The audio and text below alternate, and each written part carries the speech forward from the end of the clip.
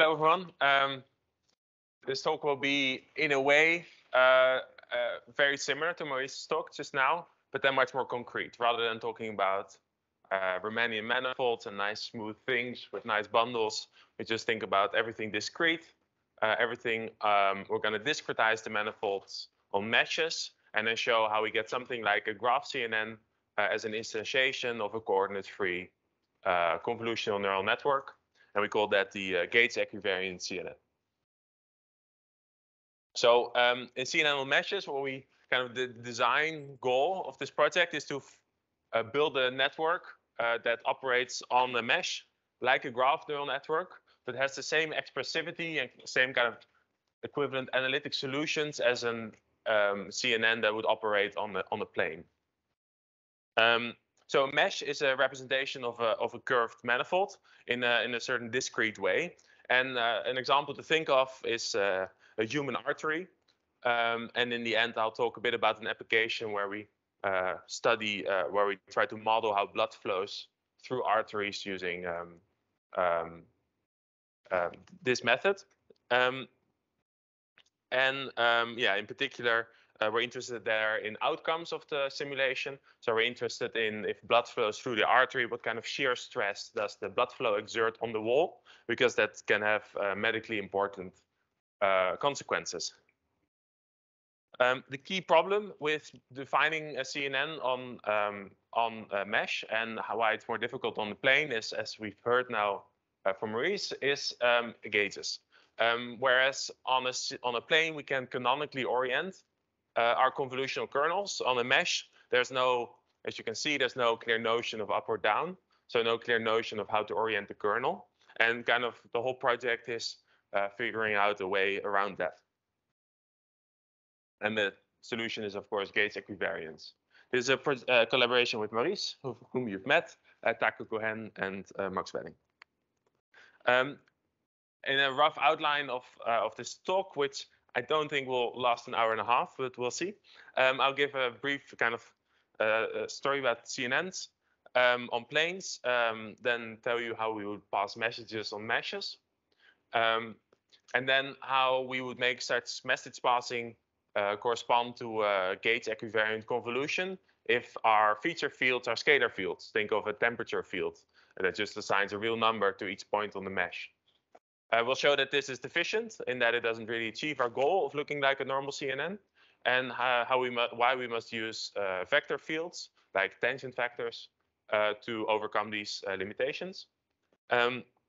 And this brings us to a general framing of Gauge-equivariant mesh convolutions. Then I'll touch on a couple of implementation details, like how do we implement such a constrained kernel that's like a linear map that lives in the subspace of all possible maps. We'll talk about how to compute the geometric quantities that we need, so the exponential map and parallel transport.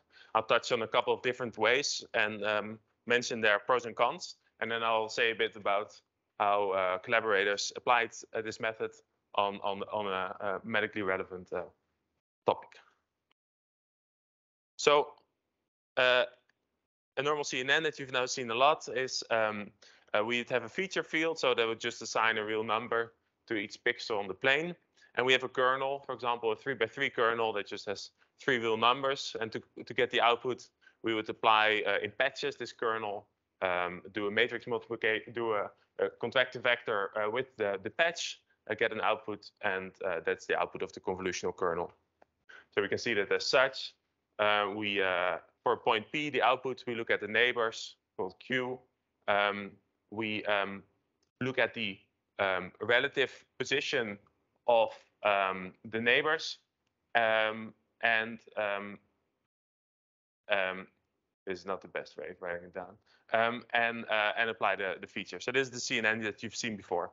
And we alternate these with nonlinearities to build bigger neural networks. And then the goal is to learn the kernels K such that the network does something that we care about. An important distinction in CNNs, and where we'll see where we need to do some math to be as expressive on the mesh as we are on the plane, is with regard to isotropy. An anisotropic kernel, a 3x3 kernel, would look like this. So it would have where every color denotes an independent parameter. So it would have 9 parameters. Whereas an isotropic kernel would look the same in all directions and would only have 3 parameters. And as you can maybe imagine, that we can learn an anisotropic kernel that makes in one linear transformation can see the difference between vertical lines by having some vertical pattern in the kernel or horizontal lines by some horizontal pattern. Whereas it's not possible to express in a single linear transformation such a vertical or horizontal edge detection in an isotropic kernel because it doesn't have a notion of left and right. And as we'll see, a naive implementation or naive equivariant way with scalar fields of building a CNN on a mesh will lead to an isotropic kernel, and this has limited expressivity. But by going to Gauge-equivariant kernels, we can also build direction awareness or anisotropy in our network. So a mesh is, as I said, a discretization of a curved surface. And concretely, we'll here look at triangular meshes where all the faces are triangles. But more generally, you can think of arbitrary polygons. So you get something like this. But in this particular paper, we are thinking of meshes as some discretization of a manifold, not just any collection of faces and edges. So we need some constraints on our mesh such that the mesh actually reflects a manifold. And these constraints are the following. The first is that every edge needs to touch 2 faces, so that so that it corresponds with a surface. Do I have a laser pointer here? Yes, I do. So that here you would have an edge that is connected to 3 faces, and that's not allowed. That doesn't constitute a manifold mesh. You can also think of manifold a surface. Do I have a laser pointer here? Yes, I do. So that here you would have an edge that is connected to 3 faces, and that's not allowed. That doesn't constitute a manifold mesh. You can also think of manifolds with boundary, and then an edge touches only 1 face. And each vertex must be like fully surrounded by edges. So, for example, the vertex here is fully surrounded by faces, so it kind of forms a star. And that's a. Can you see my mouse? No. So we require that of all the vertices. Furthermore, we're looking at oriented manifolds. So we disallow the Möbius strip that Maurice likes for practical reasons, and this leads to something representing like a volume, like the boundary of a volume. This is sometimes called a watertight mesh. And an oriented manifold here means that we have faces, and these faces are represented in an ordering. So, for example, we can think of this face having an ordering 1, 2, 3, and this is very related to what Chris talked about in the simplices, that the ordering of these numbers gives us an orientation on the face. And this orientation on the face by some right-hand rule gives us a normal direction. And what we require is that all these normal directions are similarly oriented, so that so that the 2 faces have a shared notion of what is the outside and the inside of a mesh. So this rabbit is an oriented manifold because we can choose one of the directions to be the outside of the rabbit, and we'll work in this regime because yeah, and that's the regime we'll work in. Any questions so far? Yeah.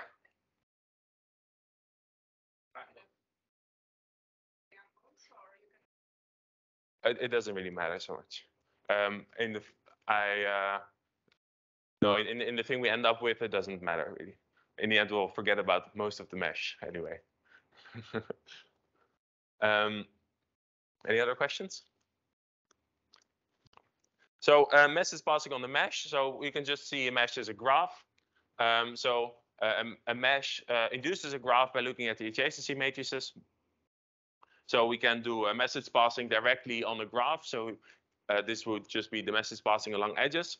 But we can also think of message passing over larger hop neighborhoods. So we could, in theory, also do message passing from between nodes that are not directly neighbors. And also that is because in our final implementation, we'll forget about most of the edge structure after all. So then the message passing is, as we've seen now many times, we have an input feed. We want the output at a point P. We have an input feature at a point Q, and we have some message passing kernel. And here, in general, we'll allow for these message passing kernels to be different for different edges. So this is some matrix for each edge, and then we do some aggregation operation to give us the output feature at a point P. So if we relate how a convolution on an image and a mesh looks like, as we discussed in the plane, we can, for each point, look at each neighbor and give this a canonical coordinate. So we can say if we have a 3x3 kernel, well, this is my neighbor that is on my top left of me. And so we can express that as like a canonical XY coordinate for each neighbor. If you now think of a mesh, there's no really such thing because we don't have a canonical way of orienting this mesh. So what do we do as a first step to relate these two? Well, we look at the tangent plane. So we look, if we're interested in a point P, then we can define a plane at a point P in various ways, and define a logarithmic map that maps all the neighbors of a point P to a point on the plane. And later I'll say about a couple of different ways on how we can compute these quantities. And we can say this for direct neighbors, but also for indirect neighbors. In our setup, we'll look at polar coordinates, polar coordinates on the tangent plane. So we talk about a radius between the points and an angle between the points. But a key issue here, and this is what the whole gauge story boils down to, is that we have no canonical way of choosing the theta is 0 direction on our polar coordinates. So the choice of gauge in this sense corresponds to choosing one direction in our tangent plane that we say is the theta is 0 direction. And as you can imagine, we could have also chosen another angle, another direction as the theta is 0 direction. And this constitutes to two different gauges, and they're related by gauge transformations. Any questions? The logarithm is the Riemannian logarithm, the inverse of the Riemannian exponential matter. Yeah, the discrete equivalent thereof. Yeah. So as I said, we were working on this oriented manifold mesh. In this setting, all our faces have a well-defined normal. So this is a vector pointing out of each face. So what we can do is to define a normal for a point P is we just take the average of the face normals of all adjacent faces. Or if you want, we can weigh that by the size of the faces to get something slightly more stable. And this gives us a normal direction. And then we can define the tangent plane to just be the tangent plane normal to the normal vector at P. We say that this is a Riemannian because we get a metric structure on this tangent plane. And this metric structure is just the one that we derive from the ambient space. Because this tangent plane is a subspace of R3. And thus we can just measure things on the plane by thinking them as living in the ambient space and then measuring them in the normal way in the Euclidean ambient space. A gauge, yes. Just understand how is this discrete version of the tangent plane in the cusp is equidistant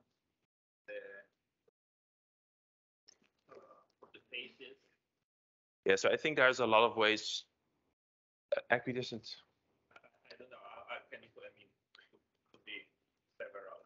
Yes. Yeah. So I think there are different ways of doing it. Yes.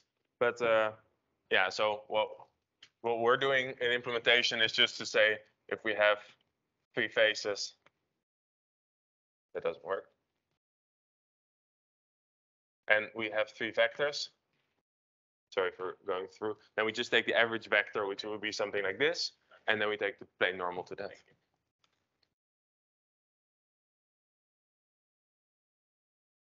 And the gates here for a particular frame choice for a point P is just a map from this abstract vector space to concrete coordinates where we would take polar coordinates.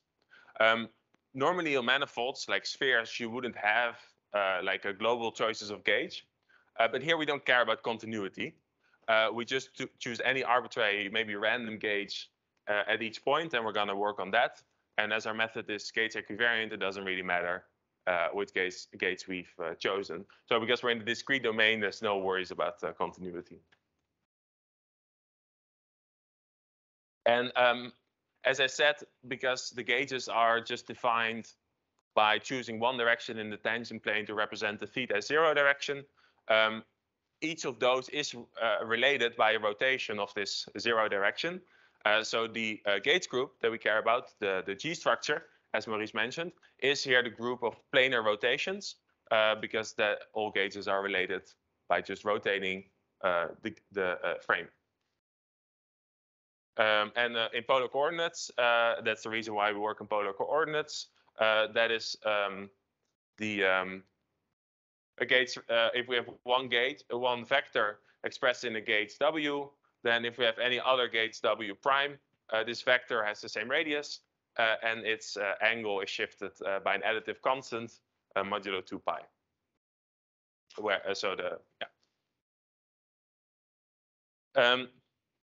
So now how do we build a CNN? We have this arbitrariness in the choice of gauge, and we can also think of the gauge as being defined by picking one neighbor for each node that represents the theta 0 direction. And what are our options? Well, our first option is to define all, and these are already mentioned by Maurice, I'm just going to do it again. These are, we're going to do all our convolutions to be invariant to the choice of gauge. So every layer by itself doesn't care about the choice of gauge. But this would be isotropic. It wouldn't be aware of any direction, and that is the limited expressivity that we try to avoid. Another option that we could do is try to find some algorithm, and Michael mentioned in his talk that it is actually possible for a lot of meshes to find like a canonical choice of orientation on points that is like useful and stable. But it may be ill-defined. For example, if you work on a sphere, a perfect sphere, then there's no canonical way of doing this. And the nice way, of course, is to be gauge-equivariant.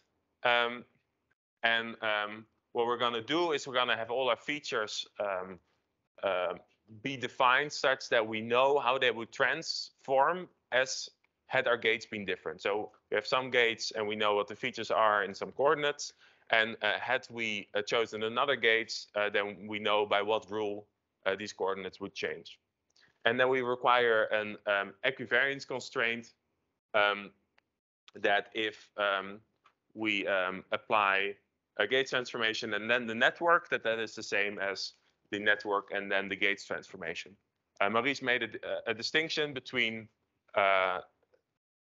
the diagram. So here what we are assuming in a way is that our kernel is gauge invariant, to relate it back to Maurice's talk. So that our kernel would work on any gauge similarly. One early work that discusses how to do convolutions on meshes is the geodesic CNN by Muskie and collaborators.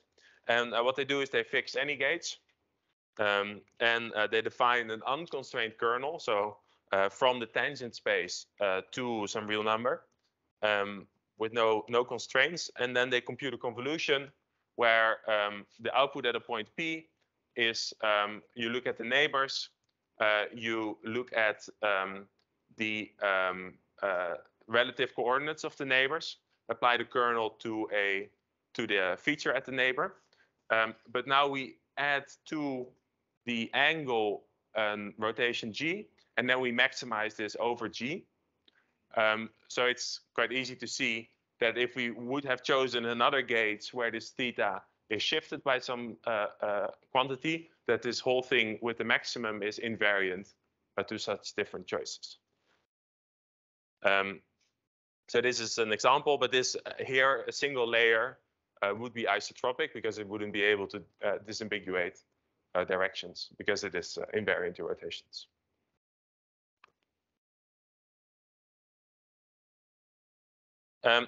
So now let's try to look in a bit more detail what a Gauge-equivariant network look like if all the features are scalar features. So scalar features, as I said, that's just a point. So we in this work here, we always put features on vertices, but you could just as well do something else by putting it on edges or faces.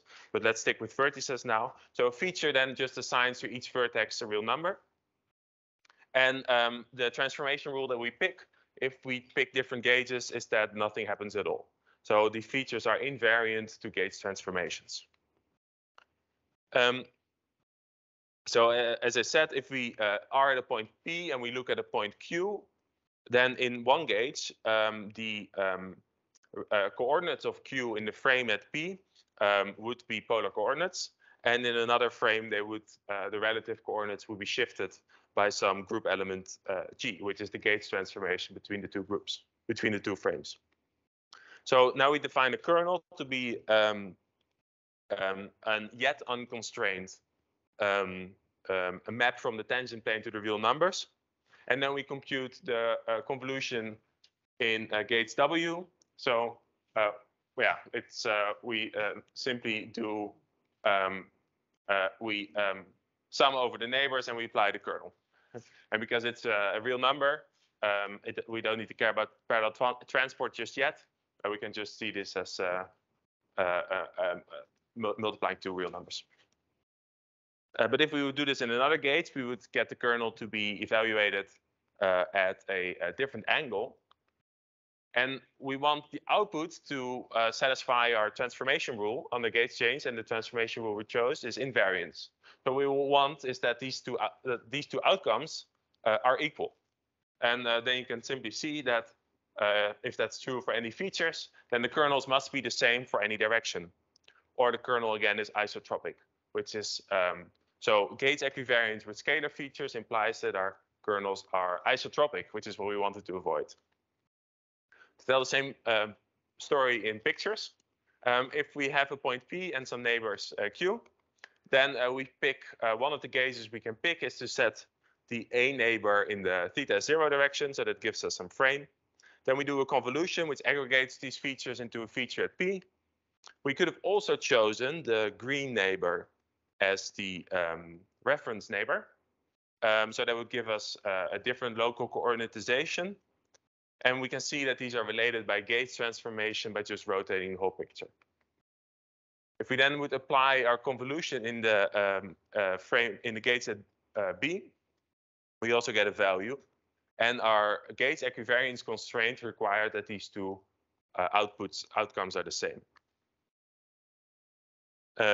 Because if we were to sort of reinterpret this output as a feature on the mesh, it would just be a scalar feature at a point P, and this is invariant under a change of gauge.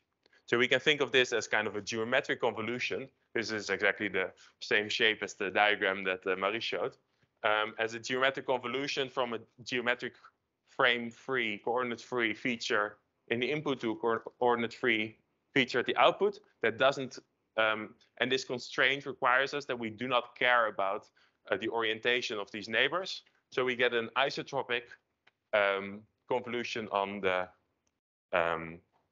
we get an isotropic convolution if you want to be gauge equivariant between scalar features. Are there any questions about the scalar case before we go to vectors?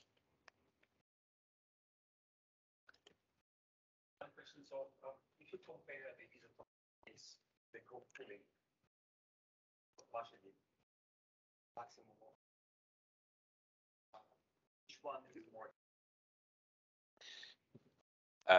That's a great question. I mean, this is here I'm talking about the linear regime mostly, and with max pooling. So if you were to do, if you would replace the max pooling with a sum pooling, then you would get exactly this. Yeah, with maximum, you're probably more expressive. Yeah, I don't have more insight than this. There are some claims that this is either that they're expressive or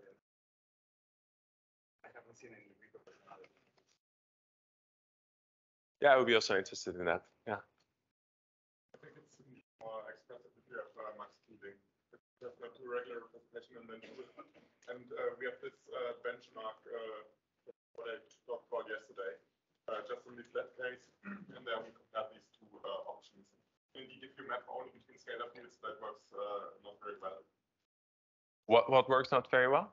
If you directly map from scalar field to a scalar field with isotropic kernels, just in a flat space and with imaging applications, since isotropic kernels cannot detect any edge features. But if you have an unconstrained kernel and apply it in n orientations, you can still detect edges, and then you forget about the edge, but at least you still know that there is an edge in some orientation. So you know that there is an edge, but you don't know in which orientation. Exactly. Yeah. Okay, great. Thanks. Any further questions? Okay. So now we saw that scalar features lead to isotropy, and we don't want that. So we'll look at more general features, and we look at vector features. So a vector feature is defined by choosing in some dimension d, means that every vertex of the mesh has associated to it like a feature space of d dimensions. And we also choose a rule of how this feature space must transform if we move from one gate to another. And this transformation rule is then, if we are looking at the linear transformations, is given by some matrix, rho G, that assigns to each rotation a matrix. And an obvious requirement that we put on this is that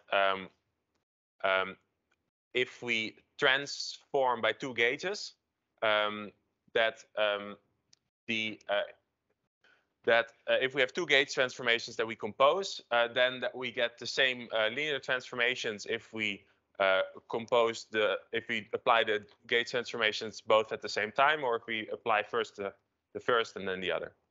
So we can see this as a group homomorphism requirement.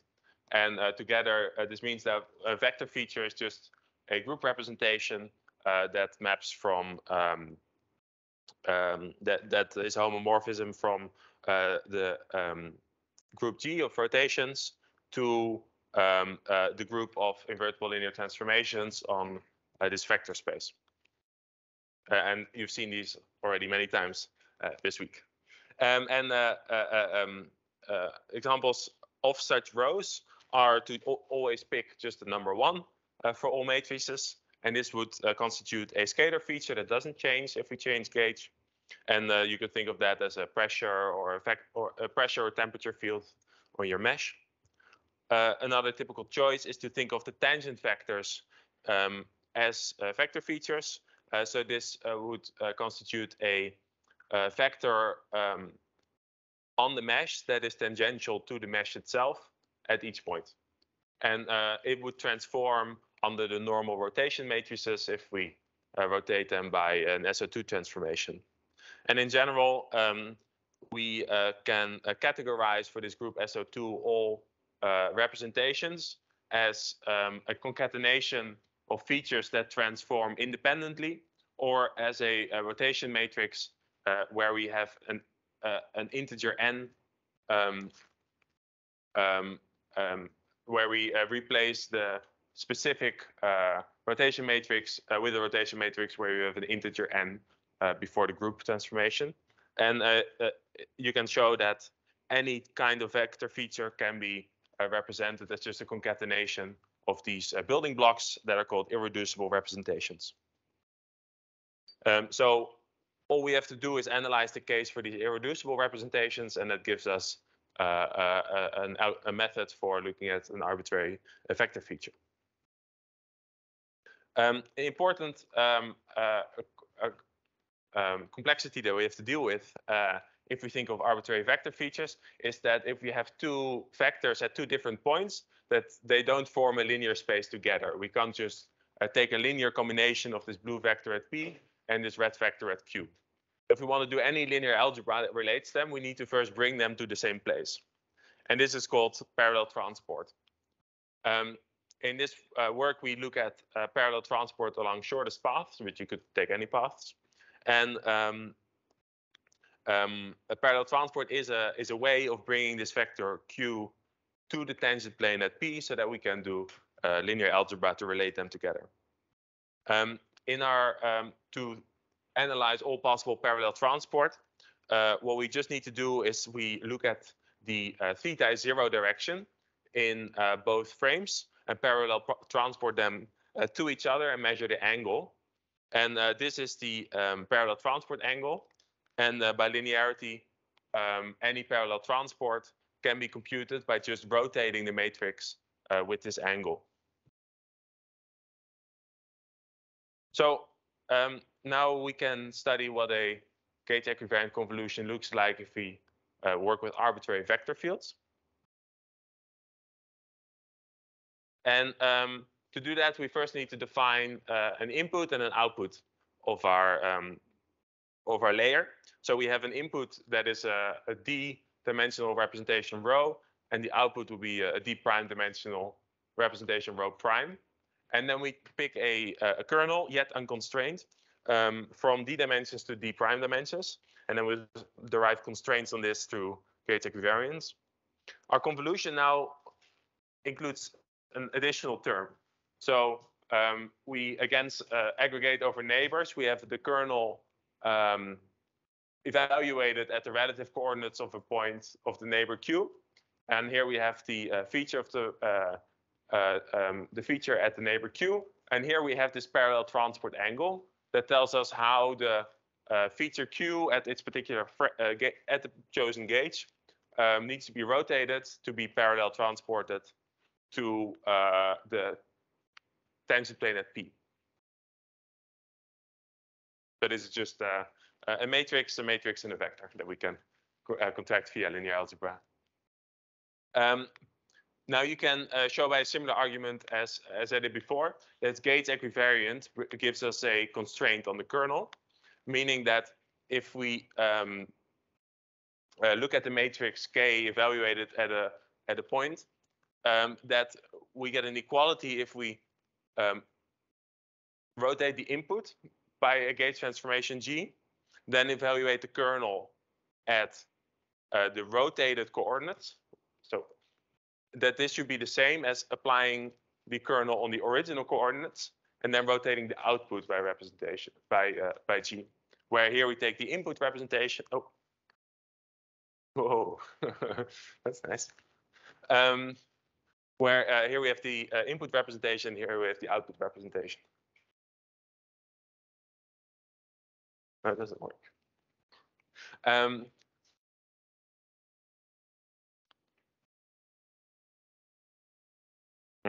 They broke things.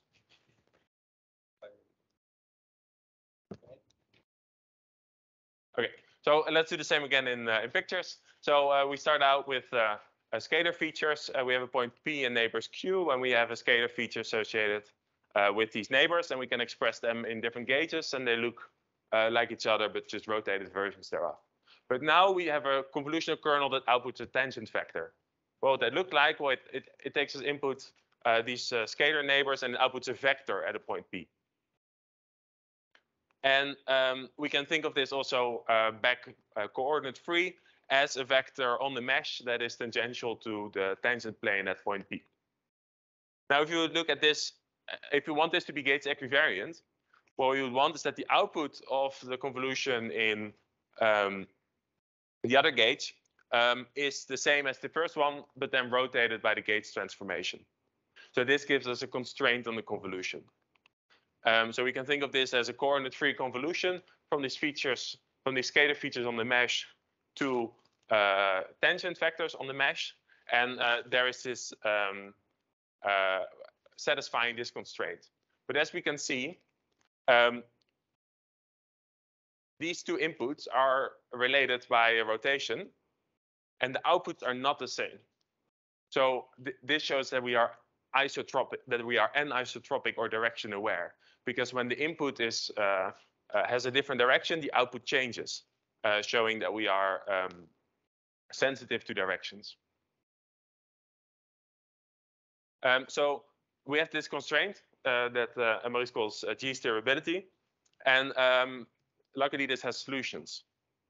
So we can first think of factorize this, so we see that the constraint doesn't really depend on the radius, so we can think of them as constituting of two independent parts, one in the radial domain and one in the angular domain, and the radial domain is unconstrained.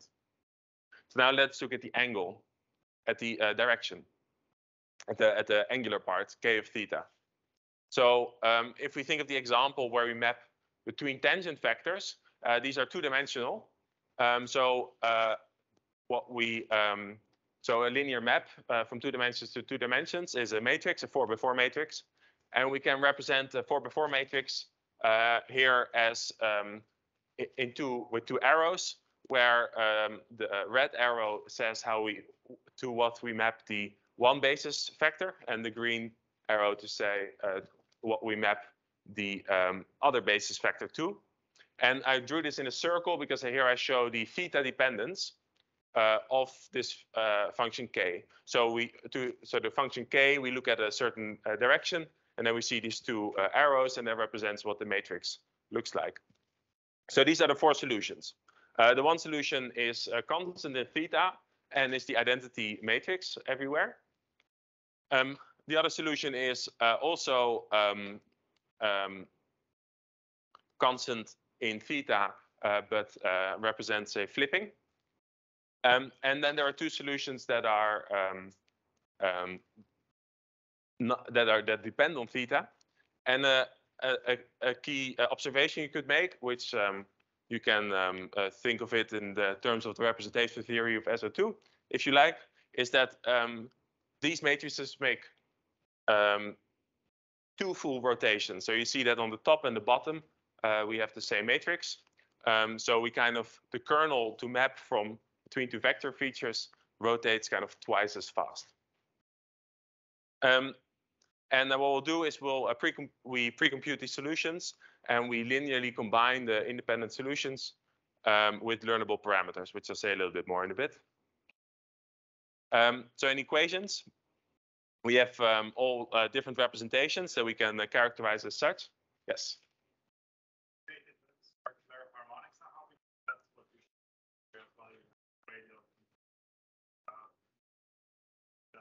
The radius and then the angle, and separately factorize them. Kind of part of how you actually write them. That's the case. It's a good point. I mean, like, factorizability of equations is kind of a very general concept. I don't know if there's a deeper connection than that. Maybe Maurice. Back one slide. So what you're seeing there is a map from order 1 era to order 1 era. And as I said in my talk, if you want to solve this kind of constraint, you have to Gauge-equivariant composition of the tensor product of these eras. And the Gauge-equivariant coefficients for SO2 and era orders n and m, they get that they decompose in n minus m and n plus m. And for 1 and 1, you have 1 minus 1, which is 0. This was the first picture, and 1 plus 1 is 2, which is why it rotates twice. But as I said, for SO3, you would also get according to compositions, and this says then, like, if you go from order J to order L, you have everything from J minus L up to J plus L as frequencies in your kernel.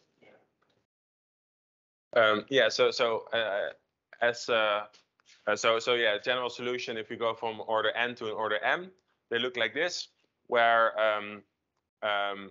so from 0 to 0 we get the 1 as we saw before. From n to 0 we get something with a cosine and a sine of n, but if we go from m to m, we get 4 different solutions that we saw before, where the minus says that we take the difference of the order. So if you go from 1 to 1, we take the difference as 0. So these 2 are constant in theta, and these go by frequency 2 loop around theta. We also need to take special care for the self-interaction, because the self-interaction in a way does not the kernel of the self-interaction does not depend on the radius. In a way, it's the only stabilizer of SO2. So the symmetries are different. So for the kernel, we get two solutions if we map from n to n, and that's the identity and the sign flip. Yeah, just note on these two matrices, which what I was talking about before showing it, that these are Garrett endomorphisms. These matrices actually give you this multiplicity of 2 for each frequency, right? If you have this n minus n and n plus n, but each frequency occurring twice, and they correspond to these two endomorphism matrices to multiply to get your run base. Thank you. Yes, and then we have solutions, and then we linearly combine them with learnable parameters. Any questions on this part? No. All right, so in what we do if you want to build these things, so for each layer we pick an input and an output representation, and we have a pre-computation phase where we define tangent planes for each point. We pick a random gauge at each tangent plane. It doesn't matter what we do. We compute parallel transport between points, and then for each pair of points, we solve these kernel constraints evaluated at the relative coordinates for each neighbor. And then we have a big contraction where here we look at the solutions of the equation, and the alphas here are the learnable parameters. And we can just implement this as a big einsum operation, and then it's relatively fast. So the pre-computation may be slow, but in the end, it's just one einsum operation to compute our transformation. And if you do this, you get some nice symmetry properties. So it's by design equivariant to the choice of gauge. It doesn't matter which frame we pick at each point. We are completely intrinsic, at least if you pick your input features appropriately. So our whole method is completely ignorant about how our mesh is embedded in R3. And that can be very desirable because sometimes it's impossible to canonically orient your mesh. Maybe in the R3, you don't know what is the up and the down side of the R3. So our method doesn't care about that, and thus is invariant to this embedding. And also, as Maurice mentioned, if our mesh has some isometries, then if we do an active transformation of the features on the mesh that maps the mesh to itself, then this method is also equivariant to such transformations. Yeah. Maurice. Okay. Regarding isometries, so isometries for meshes are very important.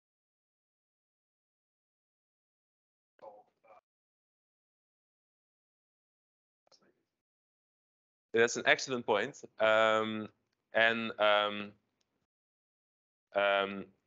Yeah, one should. I unfortunately haven't studied like deformation stability of this method.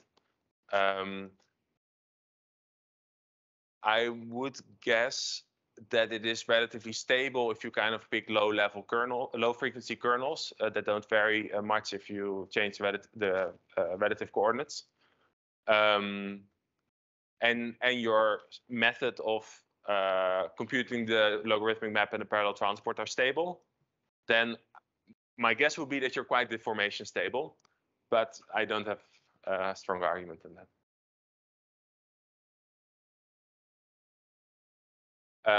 And the nice thing is that if we apply our method on a pixel grid, then we would get exactly a equivariant CNN on the pixel grid.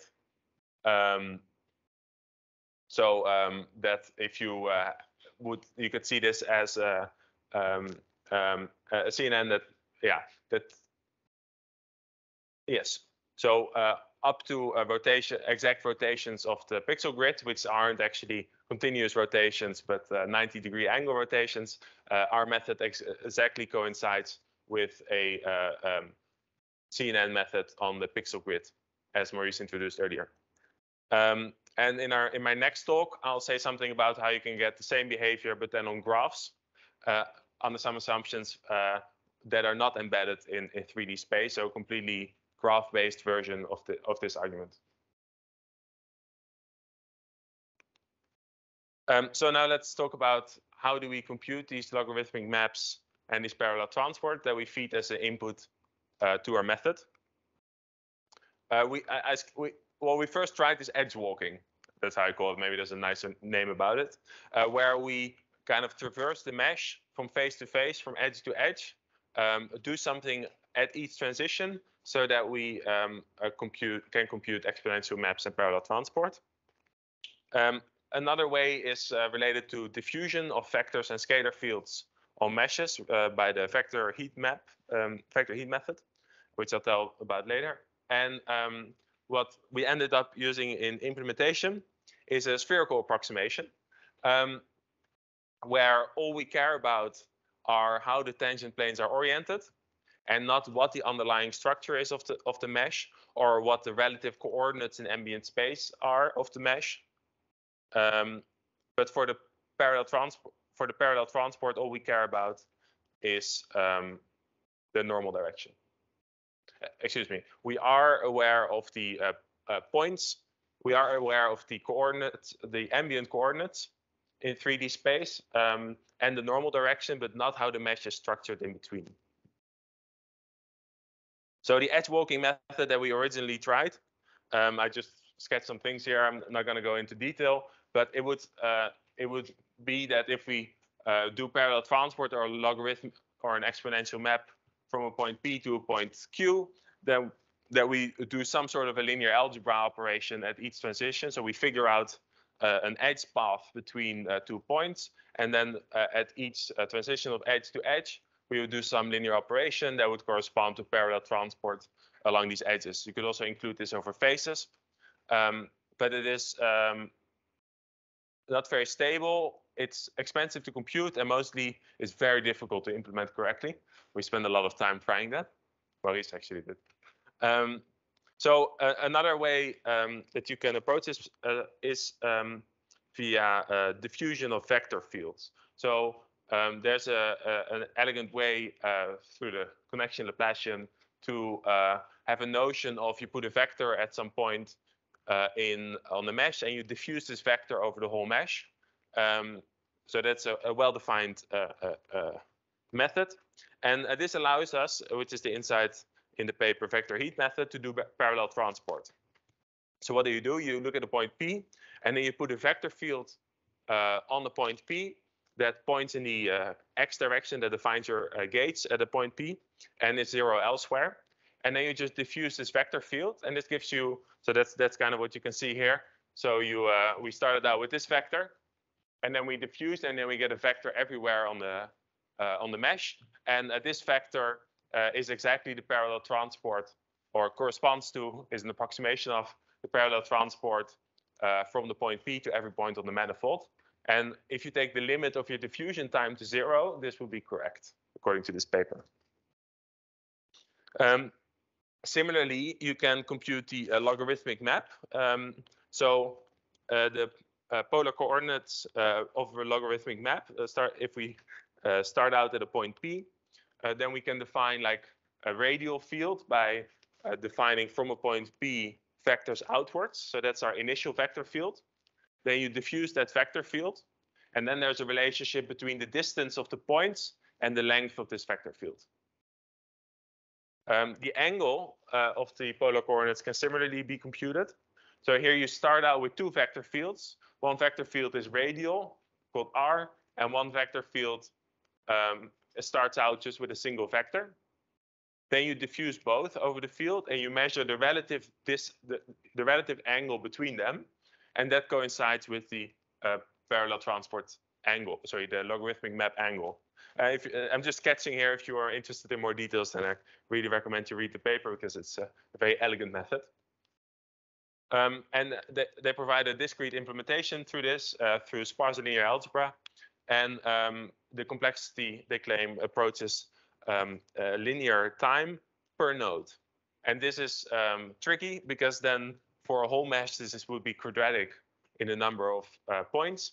And we find that for the meshes that we care about, that this actually becomes large. You could maybe think of an alternative implementation where you only look at local neighborhoods, but we couldn't find such implementation, so that was difficult for us to do. Here, when you do browser out of like what are you meaning back because you have, I guess, that path dependent and implement something like this in kernel, you have like do the applicant analytics solution. Plug in the program. You actually did This would be some like diffusion over some. So I don't really know the implementation details, but there's not an analytic form. There's like they rephrase this as like a linear algebra problem, and then they use a solver to find it, which corresponds to the solution. And I think the solution they find is parallel transport along geodesics. Yeah, the intuition is very obvious that if you diffuse over longer times, you go along all possible paths. But like you have an infinitesimally short diffusion time, only have time to go along the shortest path along the geodesic. And then they show that somehow this diffusion actually on the tension bundle, I guess, it's a diffusion on bundle, yeah. That corresponds to parallel transport apparently. And they go on this limit and can somehow map it to linear algebra. It's a very nice paper, I think.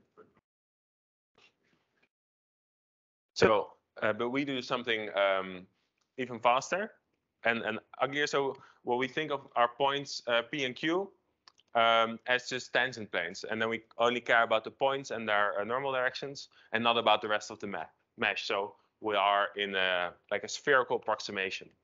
So how that works? So given these 2 points, you look at their normal vector. And then you take the cross product of the normal vector, which is the angle that you need to rotate along to map one normal vector to the other.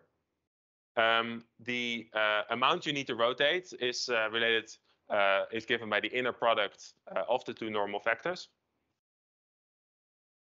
And then we can say that the logarithmic map, and this is our approximation, we say that the logarithmic map is computed as follows. You just take the relative distance in the ambient space, then you project that back, you project that to the tangent plane and renormalized to the same length.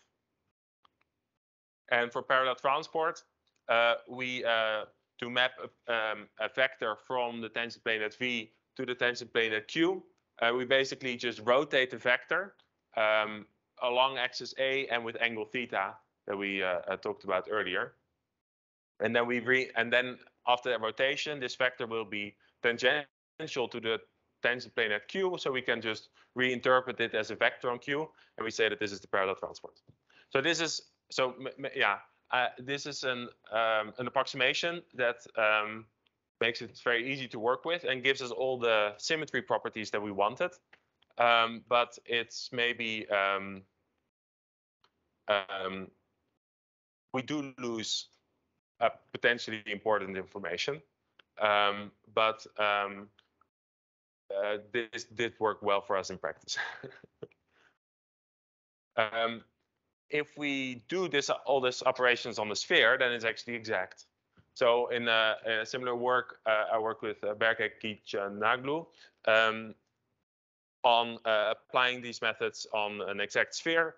So if you'd have some information on like the Earth, then you can process information about this, and you will be equivariant with respect to the isometries of the mesh, which would here be arbitrary rotations of the sphere modulo discretization issues. Yes. So now let's talk about the nonlinearities, because we talked about how to do the linear convolutions, but we also need nonlinearities to make neural networks. So what we want is for any d-dimensional representation of a group G, we want to find a nonlinear map that maps from D to D such that it is equivariant, or meaning that if we apply the nonlinearity and then the group action, that it is the same as applying the group action and then the nonlinearity. One obvious choice for any by linearity of linear representations is to do scalar multiplication. And this is actually done a lot. And you can implement that in different ways. So one way of doing that is we define any nonlinearity, like a value with a bias or 10/8 or whatever you like. And then we apply something called then you could construct something called a norm nonlinearity. So you take a vector v, you compute its norm, you feed the norm, which is now a scalar, through the nonlinearity. You could divide by the norm if you wish. And then use this as a scalar multiplication. And by linearity, this is because the norm is an invariant feature. Here I'm assuming our representation is orthogonal, so the norm is invariant. This is an equivariant transformation. Another thing you could do is the squash nonlinearity. You would take the norm and divide it by the norm plus 1. Or a gated nonlinearity. If we have our neural network output not only our vector, but also a scalar, then we could just apply our nonlinearity to the scalar and scalar multiply that with our vector v. So these are all used in practice, and if you're interested in comparisons of performance between them, I think Maurice's and Gabriele's paper on planar CNNs does a large scale comparison of these kinds of different nonlinearities. Yeah. In general, any linear function of the norm of V. Yes.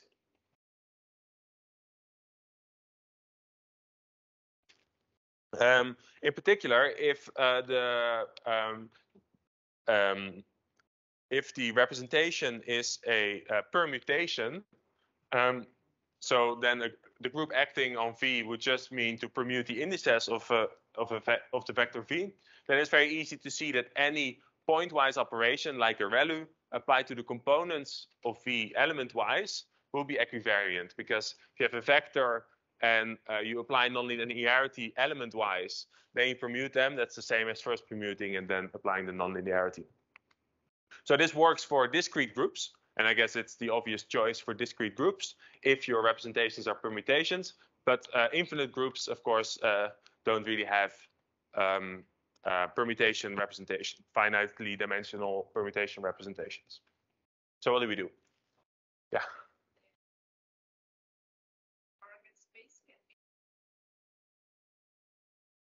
If you wish, you could do that. But the way I often think of, like if you think of a multi-layer perceptron, what you normally do is you would change dimensions with your linear layers, and your nonlinearity would kind of preserve the dimensionality of your space. But if you want, you can look at other kinds of things. But such things can, of course, always be constructed as first a linear and then a non-linear.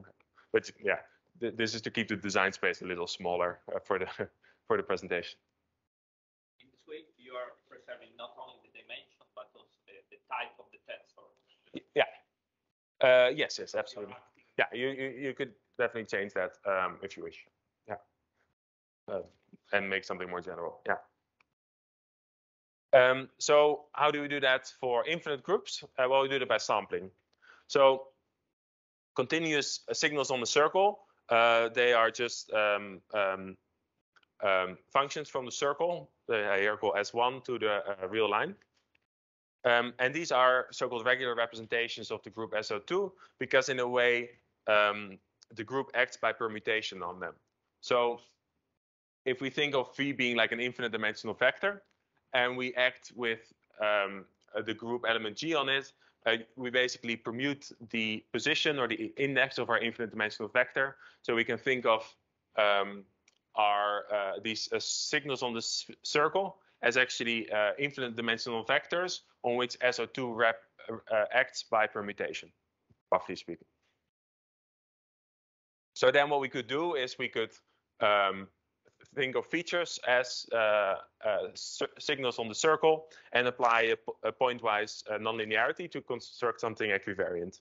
But we would need we would need to fully represent the signal on the sphere, on the circle, so that would not be practical. We need infinite memory, so we need to somehow make this finite. To do so, we can look at the band-limited Fourier, or actually inverse Fourier transform. And what it does, it maps certain irreducible representations, like finitely many, to a signal on a sphere. And you can see this exactly as a normal, as you're used to it, a normal band-limited Fourier transform that maps a vector of features to signals on the circle. If we would then finitely sample this circle on a uniform gridding on the circle, we can see this as a linear transformation from these irreducible representations to a set of n samples on the circle. And then we're going to do, so then our procedure would be, we take our features, we map them to n samples on the circle, we apply a pointwise nonlinearity, and then do the inverse by taking a band-limited Fourier transform back to irreducible representations. And we show that this is not exactly equivariant. Yes. So you start only with a certain set of derives, right? Yeah. And you map back the same set of derives. Yeah, you could do something else if you want. Yeah. So my concern is, I know that Gabriele worked on that a little bit, and so the problem is that you go to the regular representation from, let's say, certain low frequency derives, and then you have a high frequency sampling grid. Yeah. And by ReLU there, you might higher frequencies in your signal. So then you would have to map back to more error fields. Yeah, or you ditch the higher order representations. Yes. Because otherwise, I think a ReLU will give you all the frequencies that you need. But so yeah, it's a band limiting transformation. Yeah. And your sampling grid on circle, does it somehow relate to your choice of error? Yes, by this argument. Namely, this induces an equivariance, which if like our nonlinearity is Lipschitz, you get an error that if you take infinitely many samples, sorry, this big N is equal to that small n, then you are exact. But of course, the higher frequencies bandwidth you allow, the more samples you need. And in the appendix of our paper, you can see our arguments for that. Any questions at this stage about nonlinearities or something else? Oh. Skip that. No, not that. Oh, it's going wrong on this. Okay, so we talked about linear layers, we talked about nonlinear layers, but we also need to feed something into the neural network to start with. So what you could do, and what we actually did in our when we wrote the paper, is to use the x, y, z coordinates of each point.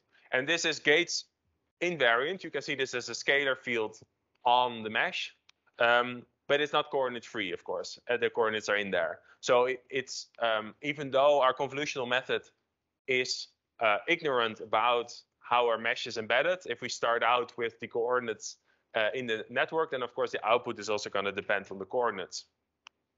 So we can never achieve like coordinate freeness this way. So for the medical project, we set out to study what kind of input features make sense that are like fully equivariant. What are the simplest features that we can construct? We thought that are nicely equivariant. So first we start with the insight that an ambient feature, so like an ambient, for example, an ambient vector, a 3-vector, can be represented as a tangent vector and a real number that says something about how far does it point off the plane. So we can see that an ambient vector can be mapped bijectively or like isomorphically in the category of linear spaces to an element of the tangent, like linearly bijectively, to a tangent feature and a scalar. And you can also take the square of that. So if we would have a tensor product of 2 such vectors at a point P, then we can reinterpret that as features on the surface. And what we get is we get a square of a vector. We get a square of a vector on the manifold, we get 2 vectors on the manifold and we get 1 real number. That's just the distributivity of this. So we can represent a 3 by 3 matrix at the point as features on the mesh, and that's what we're going to do. So we're going to construct 3 matrices. These are just something we came up with that seemed easy to work with, and these are gonna encode something about the local geometry at each point.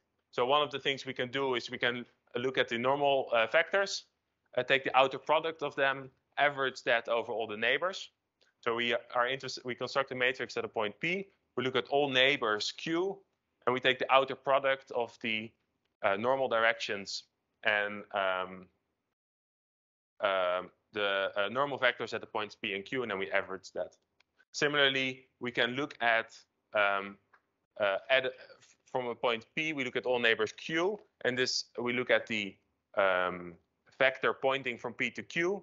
We take the outer product of that with itself and average that over neighbors. And similarly, we can contract the outer product, the relative distance, with the normal vectors. So these are just a couple of simple matrices we could construct, and I'm open to suggestions about other things we could construct. And then we just represent these as initial features by this isomorphism. So what gives us that? It gives us 3 times features, namely in irreducible representations, gives us 3 times 3 scalar features, 3 times 2 vector features, and 3 features of order 2. And we take these as input to our network. Yes. These and 1 and 2 and 3, these 3 differential geometries set up some known large geometrical quantities like normal cubes or this. So I think that the trace of this one is related to a quantity, like a scalar curvature quantity that people use in differential geometry. I don't know about all the other stuff. How did you choose that? Yeah, that's a great point. These were the simplest I could construct. If someone has a nice interpretation for them, then I'm very happy to hear about this. Similarly, to build a network, and especially if you want to do like deeper networks, you want to generally do pooling in your mesh. And pooling, we do a very simple procedure. So we find like a pooling grid in terms of the ambient space. So we just find, given a fine level grid, we pick a coarse level set of mesh, a coarse level set of vertices that are like as far apart as possible with a certain ratio of vertices from the fine to the coarse grid. And then to do pooling from the fine to the coarse, we just parallel transport from the fine to the coarse, average, and that's our pooling. To unpool, we take the feature at a coarse level, we parallel transport that to all the fine level nodes, and that's our unpooling. Now we have 15 minutes, yeah, great. So now let's look a little bit at an application to blood flow, and I must give all the credits here to Julian Soek, who did all the work for this project. So in humans, the shape of the arteries, which bring our blood through our body, is related to certain medical risks, such as aneurysms, in which the arteries burst. I believe a healthy shaped artery would have an inside shape that looks like this, and an unhealthy one would look like this. And it may be important to know how the blood flows through arteries of particular shapes. And in particular, what people are interested in is, as I said, the blood flows through the arteries and exerts a shear stress. So shear is like something moves along each other and then exerts a pressure in the direction of flow on the wall of the artery. And what you would like to have is a non-invasive, so without operating, figure out what the wall shear stress is. So what you would do is you could take an MRI scanner and through complicated processing steps, give you a mesh of the artery. then what you could do and what people do is use an expensive computational fluid dynamics simulation to figure out how the blood would flow through an artery of that shape. But this may take a prohibitively a long amount of time, especially if you'd like in a medical setting, it may be relevant for a doctor to get quick results.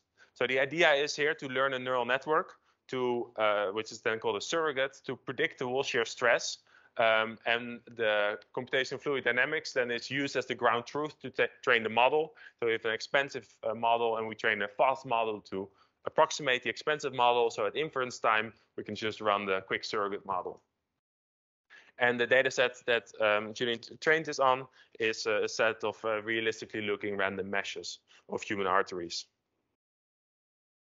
And here, arteries are not necessarily in a canonical orientation. They can have all kinds of complicated branching. So there's no canonical way to put them up straight.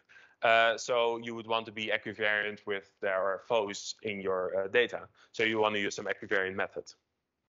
The network architecture that was used is called a UNet.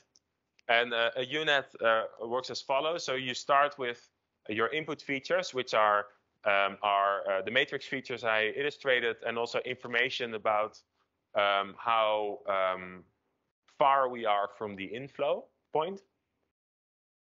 Then we do some convolutions and some nonlinearities to get features at the fine level. Then we do a pooling step, apply our network in the coarser level, do another pooling step, apply our network on the coarsest level, and then unpool and unpool, where we also copy information from the fine level here to the fine level here. And this is called a UNet with skip connections, and it's used a lot in these kind of setups.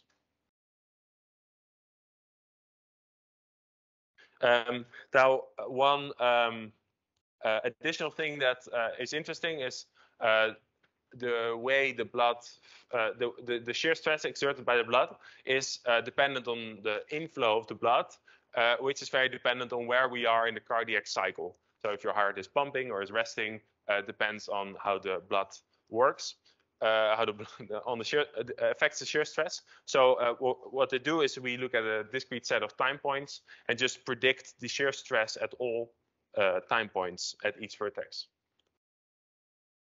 So on steady flow, so without the time component, here are some qualitative results. So what you can see here is the mesh. The ground truth would predict there's like higher shear on the stenoses, which is the points where the artery is less wide. And we predict vectors of shear stress. So here it is as a vector. And you see that our prediction at least qualitatively matches the points of high pressure on the mesh. And we looked at meshes that are single arteries or have some branching in them. We also have qualitative results, and we are bold, of course. And so this is an expression of the normalized mean absolute error is an expression of how much you deviate from the ground truth. And we compare to a couple of methods, like a CNN that is unaware of directions, like SATE CNN, or a feast CNN that is parameterized by the local coordinates. And PointNet++ is also aware of the coordinates. And we see that on single arteries, we perform very similar as PointNet and better than the other methods. But now we are also here in generation. We can, if you want, put all the meshes kind of in the same direction. But now if you were to, at test time, randomly rotate our meshes as we may encounter them in the wild, then we see that here in the top line, the PointNet methods dropped dramatically in performance because it was only trained on meshes in some orientation. Now we evaluated the meshes in another orientation, and we see that it completely collapses. What people would often suggest is a solution to equivariance is to augment your data. So instead of your training set containing all just meshes in one pose, you randomly transform the pose and then train your network with that. And that's what we would do here. So here, this PointNet variant in the second row would have a data that at training time was randomly rotated. But still, we see that the performance has dropped compared to the first one. because data augmentation is not by itself equivalent to having an equivariant network. An equivariant network, in a way, is doing data augmentation at each input and each output of every layer, which is a much richer set of constraints than just looking at than just doing data augmentation, even if you could would do data augmentation infinitely much. Additionally, data augmentation only trains you to be equivariant on the data that you've seen, and not on the data that you've not seen, while an equivariant method is equivariant everywhere by design. And also on the bifurcating arteries, which have a branching in them, we see similar results. But to end, there's a... Oh, yeah, that's a question.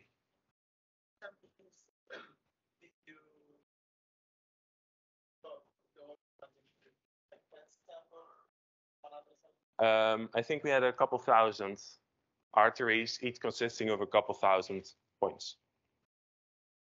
That order of magnitude. I could look it up in the paper if you want more specific numbers. So here we see the predictions over time. So what the network predicted is the shear stress at each point in time, and then you can make an animation out of that.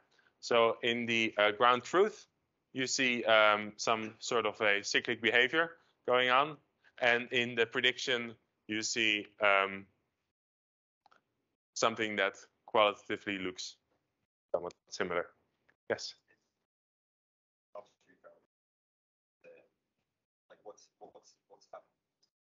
happening?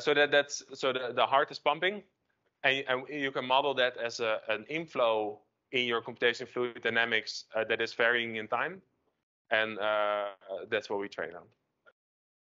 And how is the network trained?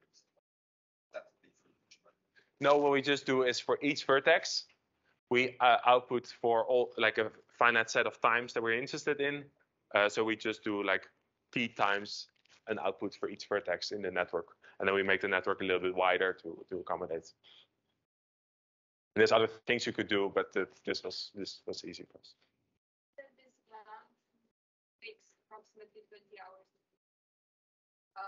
How does your...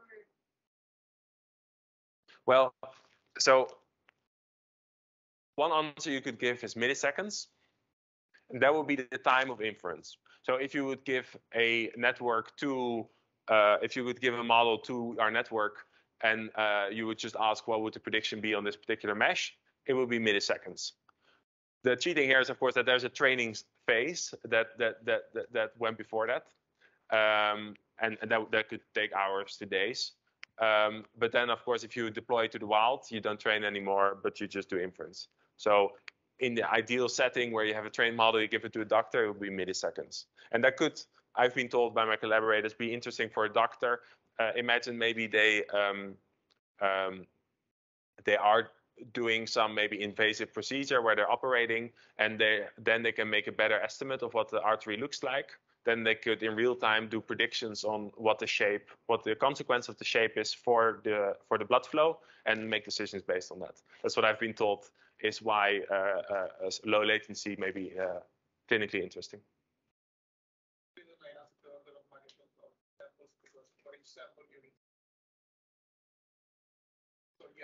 No, I mean, so one milliseconds per mesh. So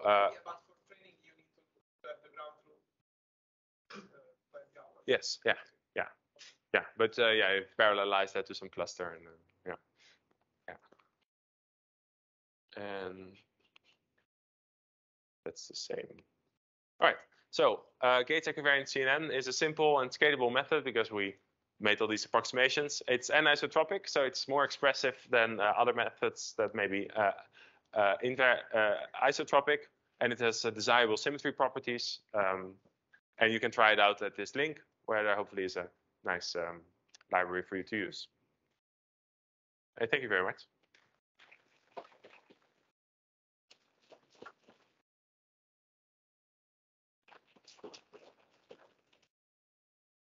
Thank you. Any question? I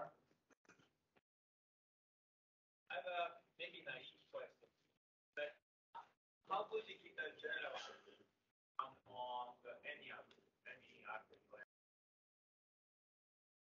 Well, so well, we have. I mean, we have one parameterization, right? So we pick a kernel, and for each point on the tangent plane, we just get one matrix, and we use that for all points for all meshes. So we have a canonical parameterization that at least gives us some answer on any mesh.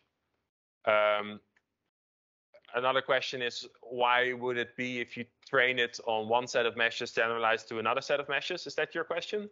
Yeah, let's say the hospital who I want that to work for any patient, with any shape or yeah, I guess what you would want is your training data set to sufficiently cover the cases that you're interested in.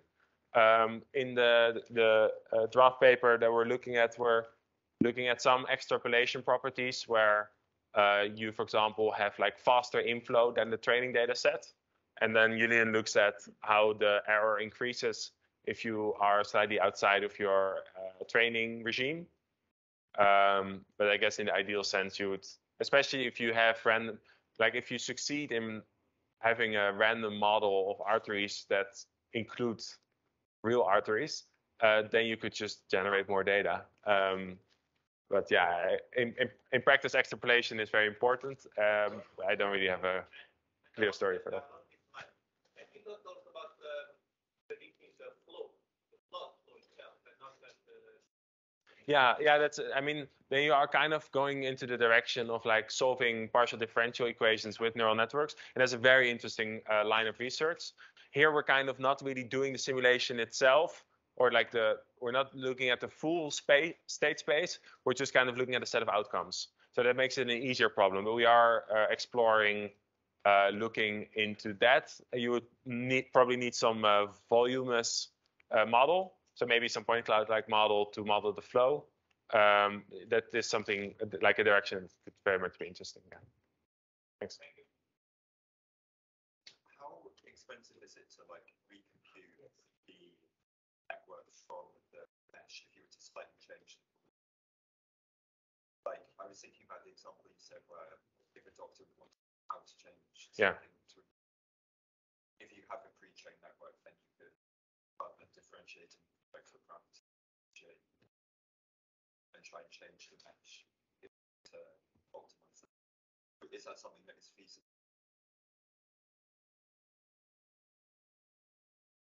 Yeah, that is feasible, as in like the pre-computation phase in the spherical approximation, which I think is also called oriented point clouds, I've been told by Michael.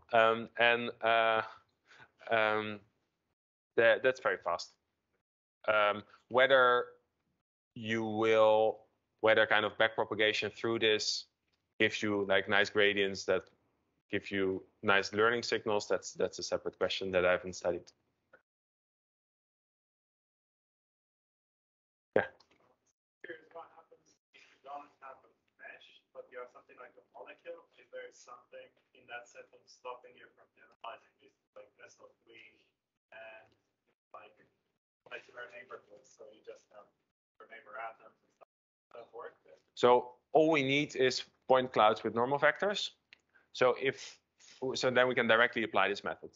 So if you can somehow, by looking at the structure of the molecule, infer something about a normal vector, you can just directly apply this.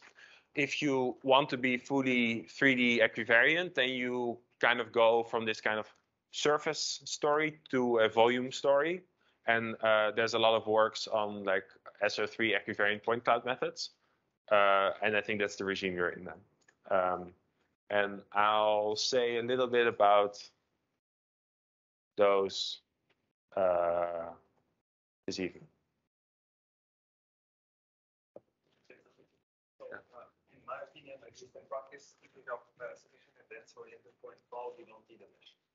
And to your question about molecules, so we actually used it on proteins that are represented as molecular surfaces, and it works very nicely. So we don't do anything in terms of the performance compared to mesh-based representation. But you're still on a surface level then. So we're using a surface. So the surface is generated from the point cloud for a variety of reasons. It's better the kind of, and we use what here like pseudo-geometric. Okay. Basically, you use the normal vectors and you disallow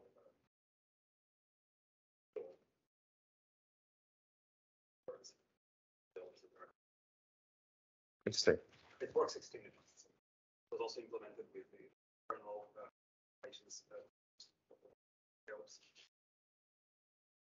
So in that particular application, it allowed to Oh. Wow. Yeah, I'd be curious in that because with all these equivariant transformations, I feel that there's a huge potential for like custom kernels to do it fast because you have these matrix multiplications that are often sparse.